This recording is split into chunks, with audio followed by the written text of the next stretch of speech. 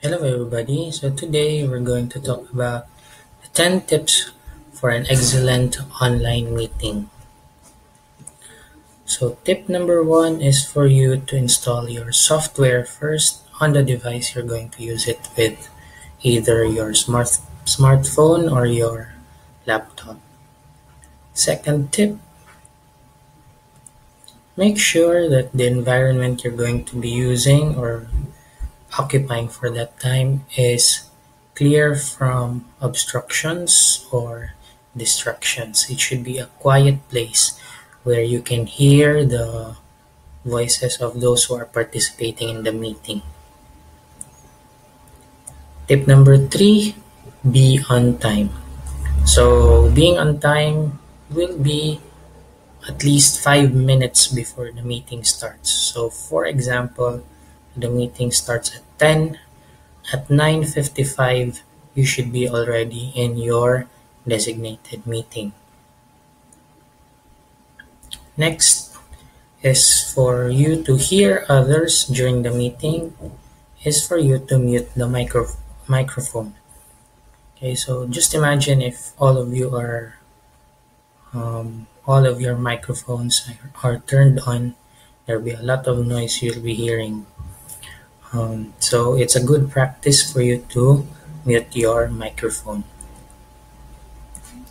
Next, make sure you use good quality headphones, or this would make sure that your voice will be heard and you will hear the voices of the participants where you're attending the meeting. Next tip is for you to make sure that you have your pen and paper with you while you're having your meeting. It will be a good practice for you to have your pen and paper with you so that you can take down notes while the meeting is going on, or scribble your questions so that you may be able to ask it later on.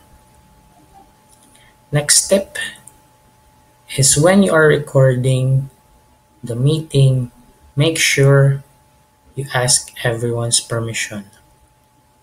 Okay? That will be a good way for you to practice privacy and getting everyone's consent before making the recording. Next tip is when the meeting already started and you want to say something, is you raise your hand. This can be done virtually, like pressing a button that says raise your hand, especially when you're using Zoom, or just physically during your meeting. As long as it can be seen on your webcam, you raise your hand so that the person hosting the meeting will be able to know that you want to say something. Next, if you are not sure if you want to talk about it, you can write it on chat. There are some video conferencing applications that would have the chat option there. So you just type your question so that the host or the people participating in it can answer that question. Or maybe if you want to comment about something, you can put there on chat. Next is when you have slow internet. During a meeting, you can turn off your video so that you consume less bandwidth.